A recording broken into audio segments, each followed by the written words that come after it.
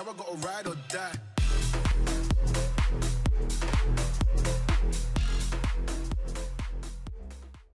Hey guys. So my mom's car's Volkswagen Jetta whole driver door electronics stopped working, and a bunch of warning lights came up on the dashboard. So today we are going to diagnose and fix the problem that occurred. So first of all, let's connect my OBD11 diagnostic tool and scan the car for problems. We have this car for 10 years now, and I guess it never was connected to a diagnostic tool.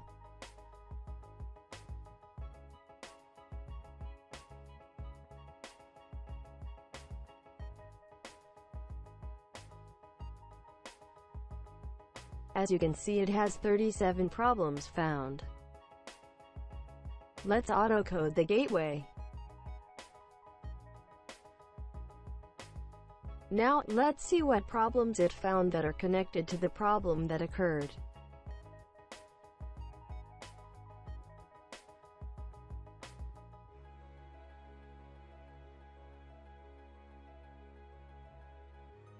Here's one. Driver side door module, no signal or communication.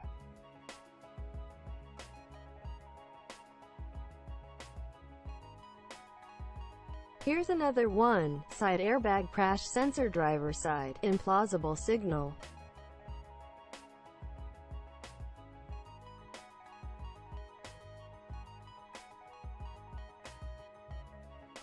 Here's the third, same as the first one.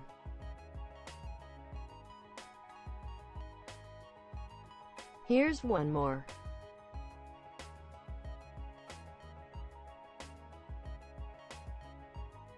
And one more.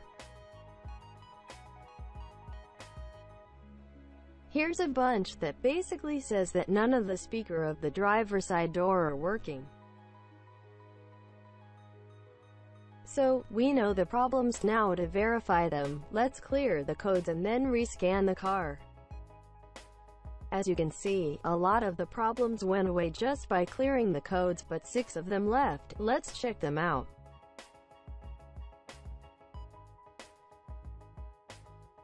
So the driver side door control module problem is left. The speaker problem still exists.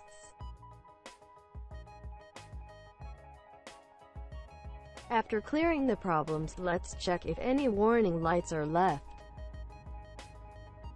As you can see, all that it says that some LEDs are burnt in the tail lights and the ESP warning is light up, but that just will go away after a while. So, the first thing to check is always the fuses.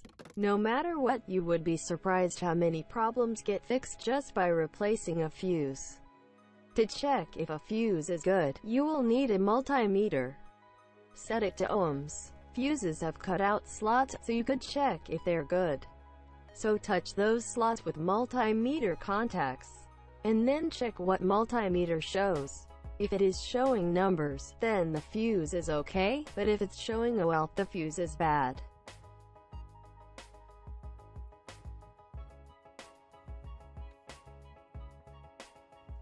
So I found this 5A fuse, but as you can see, the multimeter is showing that it's okay, but if you check closer, you can see that it is burned. Looking inside of it, you can see that one side is touching the other side, so the multimeter wasn't wrong, just the current that goes through it is not enough to power the blower motor.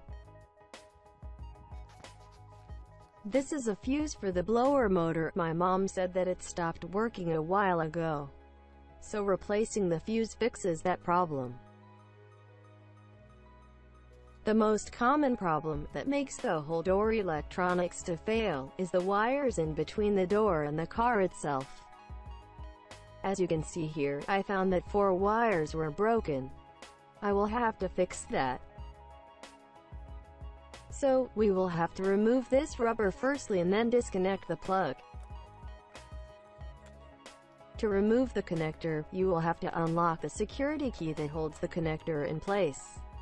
Once it popped, just pull it down a little more and then remove the connector itself.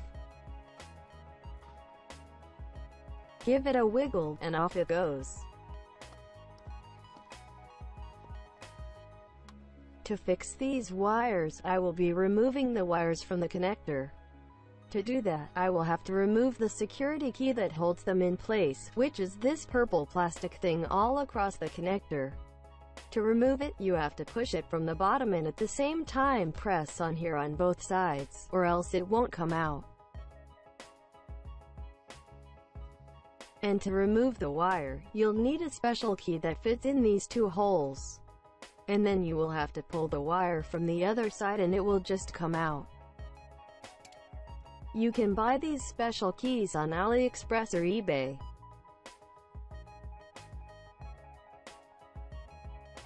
As you can see here, I am inserting the key and pulling the wire from the other side. Now, as I have way more space to work with it, I am going to make it a bit longer.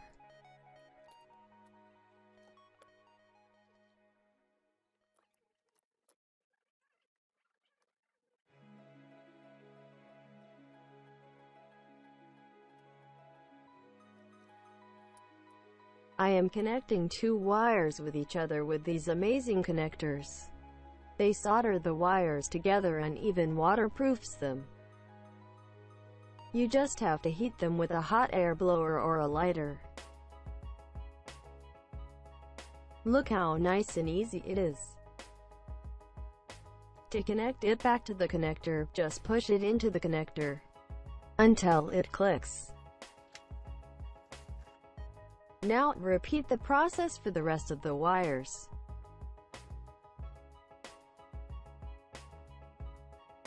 Now, the next problem is that the wires are really short, so I had to remove the door panel and push the wire further to have more space to work with them. But the wires were still stuck somewhere inside, so I cut a hole in the door with angle grinder to see what it is that holds it. And the thing that held it in place was a zip tie. So I cut it to be able to pull the wires. Now I have enough space to work with.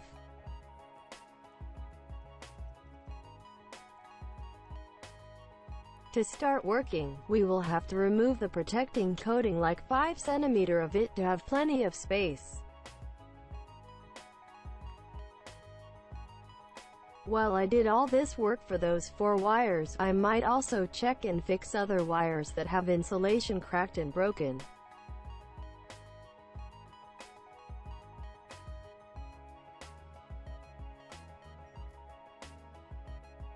I found a few cracked wires, so I am going to fix it and show you a few different methods to do that.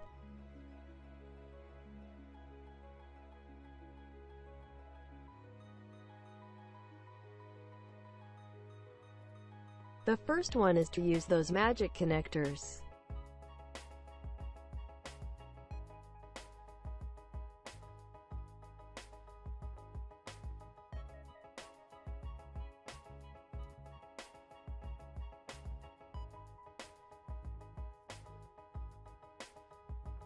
The second one is to use heat shrink tubing over the wire. But you will have to remove the wire from connector for this one.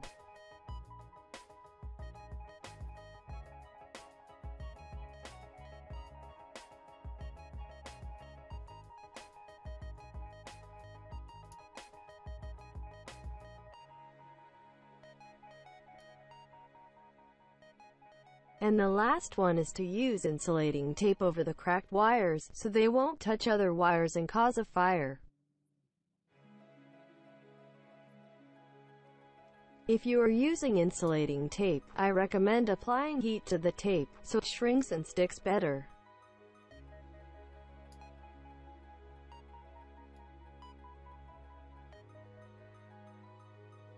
After fixing and connecting the rest wires, it's time to insulate them all, as we removed some of the material to get access to them. We have to slide the rubber protection all the way down as low as we can, to protect as much of the wires as we can. So let's apply insulating tape as far as we can. Now, what's left is to put everything back together where it belongs and check if everything works. So, I checked, everything works, the mirrors, speakers, windows, everything worked, but unfortunately, I forgot to film it.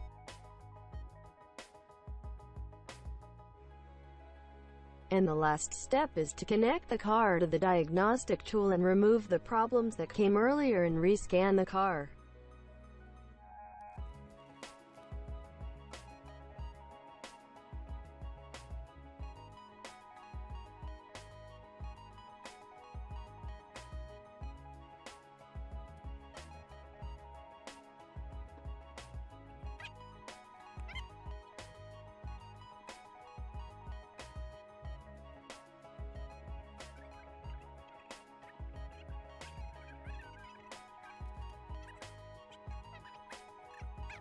Now let's scan the car after clearing the codes. As you can see for yourself, no more door module, speaker and airbag codes. That means it all works now.